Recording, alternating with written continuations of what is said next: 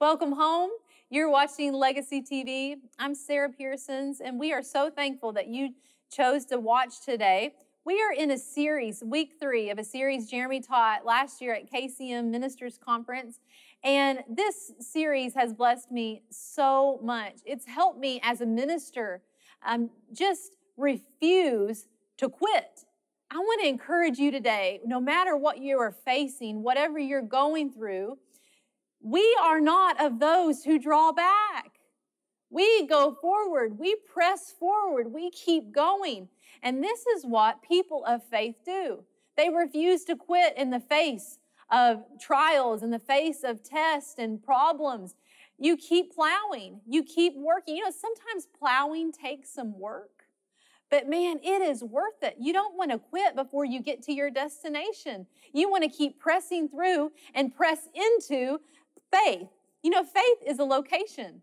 And sometimes you've got to press past some things in order to get over into faith. Have you ever heard people say that? I need to get in faith about this. I need to get over into faith about that. Well, that's what we're talking about. You've got to press past frustration and press over into His plan. So I want to encourage you to listen with your heart. Open your heart to hear from God today, and it will change your life. I'll be back right after this message to pray with you at the end. And the Holy Spirit said in chapter 13, separate me. Separate unto me. Remember that? Sanctified, separated. Separate unto me Paul and Barnabas for the work that I've called them to do. What's he saying? I can use these guys. I found some guys I can use. And then they prayed and they fasted and they sent them out and they took John Mark with them. You remember this? Their assistant. And man, they got on a boat and they went down to another city. And then they got off there and got on another boat, went somewhere else and went somewhere else. And it reads just a few verses and you read through it in about 4 seconds and you forget to realize this is maybe days and weeks on end of journeying. And finally it says they get to the island of Paphos and they go throughout the entire island. Somebody help me out. What are they doing out there? Plowing. I mean, these are 2 of the original plowers taking this thing where it had never been before. Plowing and plowing and plowing. And then it says they found a sorcerer.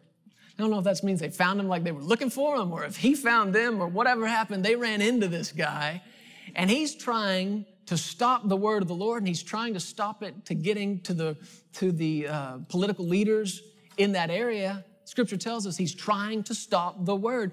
Man, Paul gets up in his face. This is one of those moments you wish you could go back and watch. And he said, you foul, you son of a devil, he said, you all fraud, full of all deceit. How dare you try to, watch this, pervert the straight ways of the Lord. Paul's saying, I'm plowing here and I ain't trying to go around you. You in my way. How dare you try to make me move? You move. I'm not moving. This is plowing. He's up against this demon-possessed, demon-inspired sorcerer named Elymas. Does Elymas go to anybody else's church? Anybody ever met Elymas? While you were plowing, you got so excited about that town God moved you to, and you're starting and you're going to launch it out, and Elymas comes knocking. This is what happens when you're plowing. Stuff's in the way. And Paul said, you're going to be blind for a time, and a mist fell on him, and the proconsul guy there says, he believed. Yeah, I bet he believed. I mean, just things happening in front of him. And then they got on a boat there to go somewhere else, and the scripture says this, John Mark returned to Jerusalem. What is that? He's going home. He's going back. This just got way too real. I'm going back to Jerusalem, right? Seed sowing is easy in Jerusalem. Thousands of people a day are being born again. The church is being added to. We can sow seeds out here. It's this plowing stuff I'm not so into. And then later in chapter 15, Paul and Barnabas decide, let's go back out. Sometimes I feel like I got that on me. Let's go. I'm not just been home long enough. Let's go. Let's go. Let's go back out. All those places we went before, Paul said, let's go back out. Let's see how they're doing. We plowed. Let's sow some seed now. And Barnabas says, yeah, cool. All right, I'll get John Mark. And Paul said, what now? You getting who? John Mark, my cousin. And he said, he's not coming. One translation says, Paul did not think it was fitting that they bring with them one who left the work. Paul said, yeah, hey, I love him. I'm sure he's called, but he doesn't fit on this team. I can't use that. That's of no use to me. Somebody who's going to bail out when this thing gets out, what am I going to do with that? The Bible says the contention got so sharp between them. I heard Pastor Rick say one time that could have been translated or could tell us that there may have been a physical altercation between them. That's how heated this thing got. And Paul went one way and Barnabas went the other. Have you ever thought about if you don't plow the ground, it won't take the seed? If you don't plow the ground, it's too hard, she said. If you don't plow the ground, it won't take the seed. Thank you for saying in one statement what I'm spending 18 minutes trying to say. If you don't plow the ground, it won't take the seed. Did you get anything out of this today?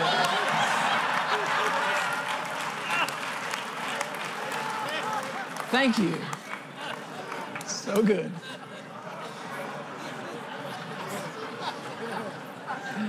But what I started to say to you a moment ago, and we'll be done here in a moment, was I'm more aware today, right now, in this moment, of the people who have plowed, who have gone before us and plowed and plowed and plowed and refused to quit.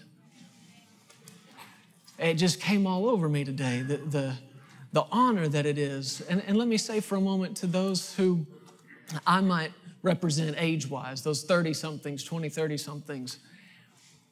You and I are so honored, and you're as honored to sit there as I am to stand here, to hear this and to be fed this. I think Pastor Caldwell this morning just touched me in a place in my heart. It plowed some ground in my heart, and I sat there overcome just thinking this couple plowed in Little Rock.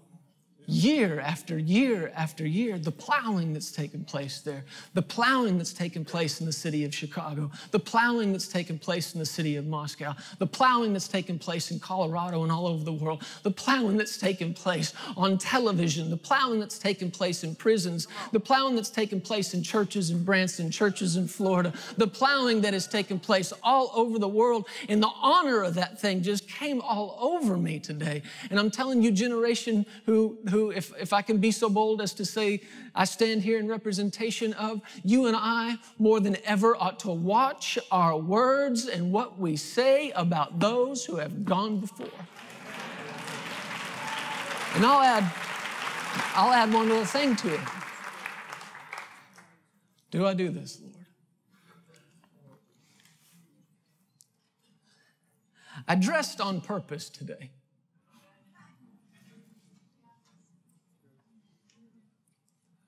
I went out and bought myself another suit, spent some money, bought a nice shirt. You like my shirt? But I did it on purpose, and I believe certainly that the Lord is worthy of it. But I'm preaching today, you can tell it just gets on you. That the men and women who stand behind this holy desk and pour into you and I for the next 3 days, if they think it's worthy of a suit and tie, it's worthy of a suit and tie.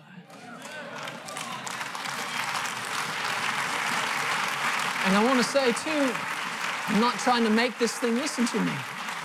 I'm not trying to make it about a dress code. If the Lord has said something to you specifically in your church and how you're to do things, you do what He said to do. But a few decades ago, people in suit and ties looked down on people who came into church that didn't have that. They couldn't dress like that. And we know that's wrong. You shouldn't do that. But listen to me. Again, young people, my people. It's equally wrong to look down on somebody wearing a suit and tie. Where would that come from? There's no honor in that.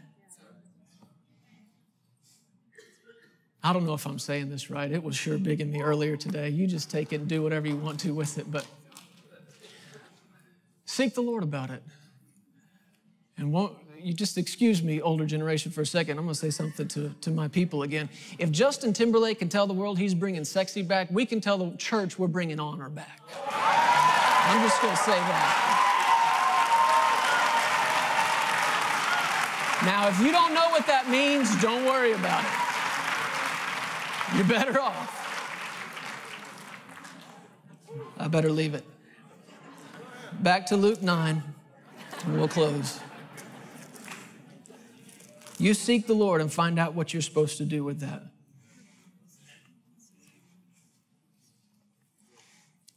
Luke 9, this will come as a surprise to some of you, comes right before Luke 10.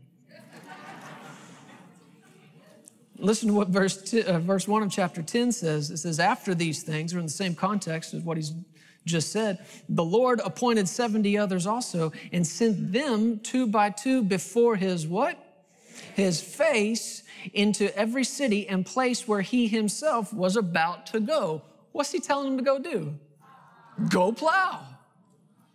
He got 70 people, broke them up into 35 teams of 2, and said, y'all go plow. Why?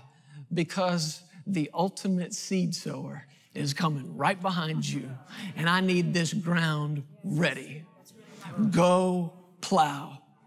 And then he said to them, listen, this proves it right here. He said, the harvest truly is great, but the laborers are few. Therefore, pray the Lord of the harvest to send out laborers into his harvest. I think we've read that thinking he's telling them, go harvest. No, he's saying, you go plow, I'll sow, then we got to pray for people to harvest this. The word of the Lord that came through Brother Keith this morning, did you catch it? There are those who have labored in the dark places, in the dark times, in the hard times. What's that labor? Plowing. He said, now you go harvest. Yes, yes, yes. This is what's going on right here. You go plow, I'm going to sow, then you and I are going to have to come into agreement that the Lord of the harvest is going to send some people out here to reap the work of what we're doing. He said, go your way. Behold, I send you out as lambs among wolves. Verse 4, carry neither money bag, knapsack, nor sandals. What's he saying? Leave your net. Leave the net at home. Mark chapter 6, I believe it is. He says, don't take money with you. Don't even take a change of clothes. That account of it pulls out this, that he gave them power. He graced them with something. He gave it to them. That's a gift. That's a gift. That's grace. And he's not saying you don't need money. He's just saying, I want you dependent upon what I gave you to bring the money in. Don't take anything out there with you that you're going to be tempted to try to fall back on. Leave the net. Don't carry any of this with you. You know how this goes. It says in verse 8, whatever, Jesus said this, whatever city you enter and they receive you, eat such things are set before you, heal the sick there, say to them, the kingdom of God has come near to you. Watch this, verse 10, but whatever city you enter and they do not receive you, Mark 6 adds, they don't hear you and they don't receive you. He said, go out into the streets and say, the very dust of your city, which clings to us, we wipe off against you. Mark 6, Jesus said, you shake the dust off your feet. Again, he's talking to ministers about their ministry. Are we agreed on that? I think sometimes we've heard this instruction, shake the dust. You go into a service, maybe it's a service in your own church, maybe you're traveling and you're ministering to another congregation, and man, I've been there more times than I want to be there, but you go in and you feel like you've got something from God, you prayed over this thing, you studied yourself full, you prayed yourself hot, you preached yourself empty, right? And you just feel like you gave it everything you got, and the people could not look more bored or disinterested. And it was like talking to nothing, talking to no one, except these no ones looked mad at you about it. They didn't hear it. They didn't receive it.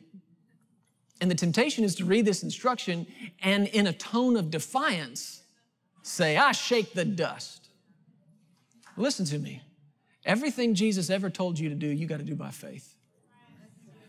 So why would you have to do that by faith?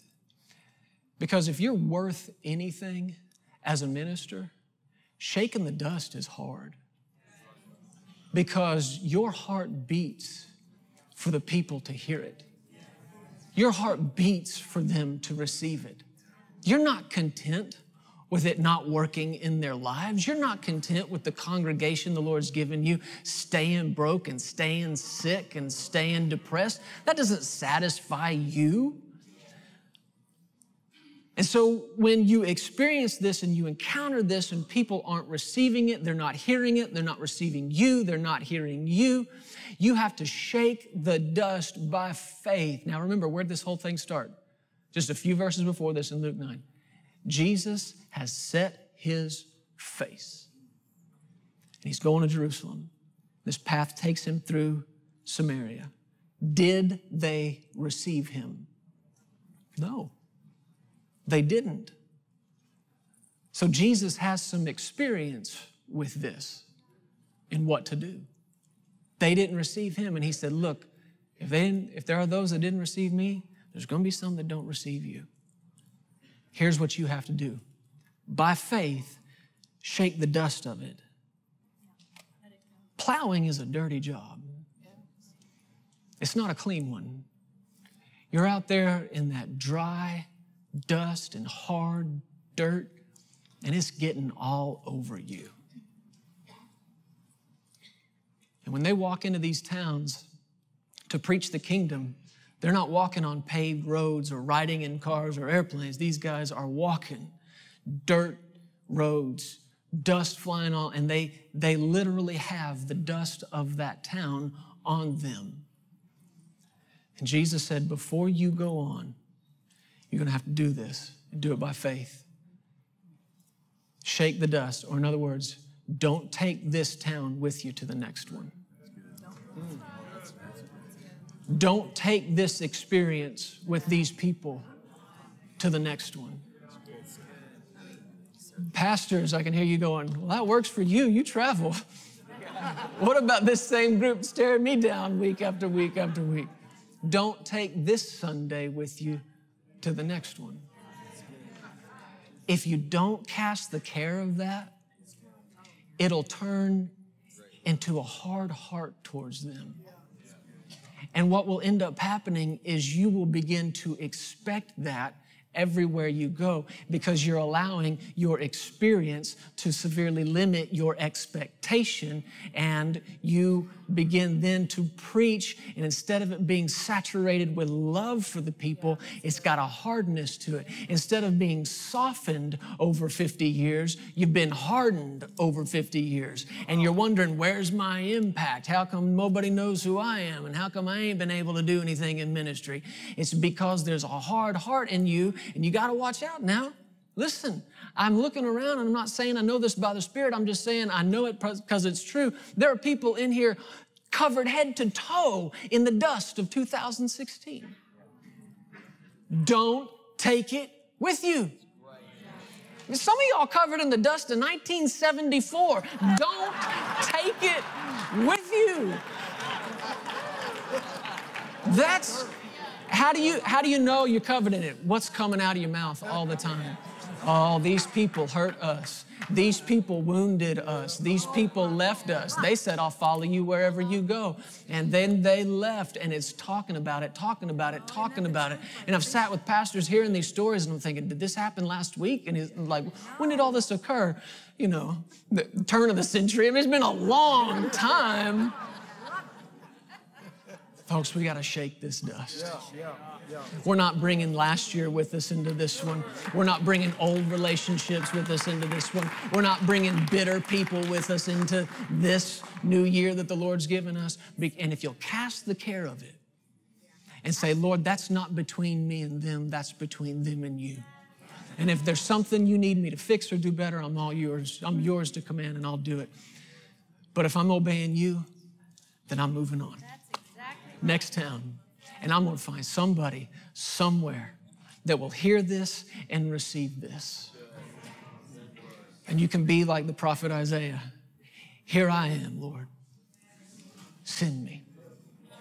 Use me. Use me. Stand up on your feet. He loves you. Somebody say, He loves me. Say, He's called me. But see, now you got to answer this question. Can He use me?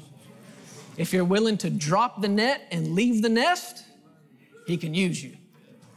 If you are willing to shake the dust off your feet, if you're willing to forget the past and press towards the high call of God, He can use you.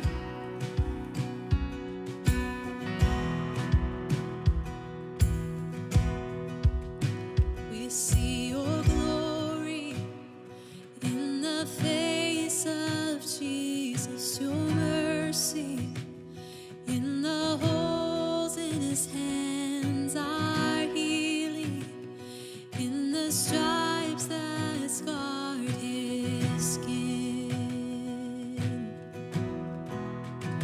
We see forgiveness in His open arms, our victory in His crown of thorns. We see your favor in the smile upon His face.